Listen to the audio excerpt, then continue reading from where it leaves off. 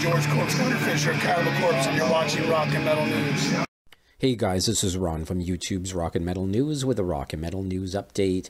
Get ready, Anthrax fans, for another album. Anthrax have now hit the studio to record a new album.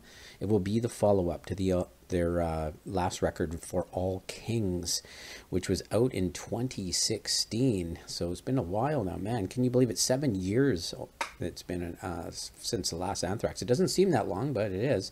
This will be their 12th album, and they're working with producer Jay Ruston, which is great news. He's done some really cool stuff. No word yet on a time frame for the album or song names or album names, so stay tuned. Check out their post on Instagram and the link in the description.